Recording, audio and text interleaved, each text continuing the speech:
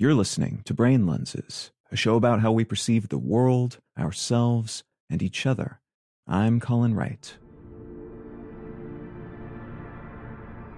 In 2011, scholar and cultural theorist Lauren Berlant published a book called Cruel Optimism, in which she outlined a concept oriented around an idea called affect theory that essentially means we are prone to a double bind in our desires, shaped by fantasies that serve as their own hurdles. Said another way, many of the things we aspire to do, to experience, to feel or think or become are themselves the things, or come tandem with secondary elements, that keep us from doing, experiencing, feeling or thinking or becoming those things. In this context, affect refers to our subjective experience of something. Someone with a positive affect will be generally optimistic and happy-ish, probably responding to whatever life throws at them in an upbeat way. Someone with a negative affect will do the opposite, perceiving anything that happens to them or the world through a generally downbeat, pessimistic lens. Affect theory serves as an organizational method for affect across different fields, ranging from medicine to literary theory to gender studies, so it means somewhat or radically different things to different people, depending on what larger field of inquiry they're operating within.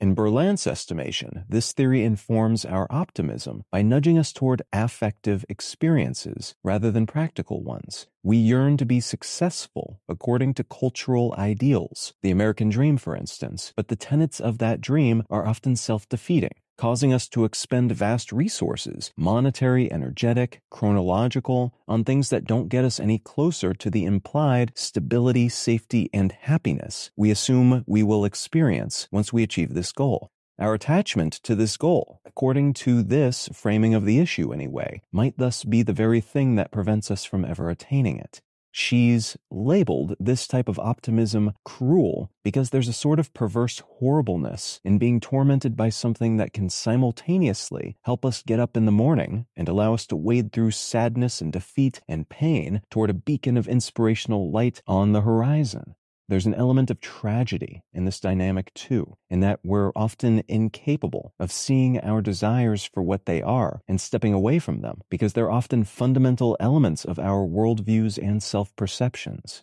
This concept has been further elucidated and spun off by other thinkers in the years since Berlant's book was published, often used to gesture at how the nature of our economic system can incentivize the production of goal-sustaining excuses, taking yoga and meditation classes to deal with the stress that results from the nature of our jobs, which we work as part of a larger effort to achieve the wealth and prestige associated with a specific type of lifestyle we crave because we believe it will bring us peace, for instance. It's possible, according to some thinkers who have tackled this topic at least, to swap in authentic optimism for the cruel kind if we are conscious and careful about it and allow ourselves to identify, investigate, and directly address the causes of these issues rather than looking past them as we otherwise tend to do. But it's also worth having this label and framing on hand to help us organize and better perceive what can otherwise be tangled, blurry, and tough to discuss concepts, even if this is just one way of partitioning and parsing such things.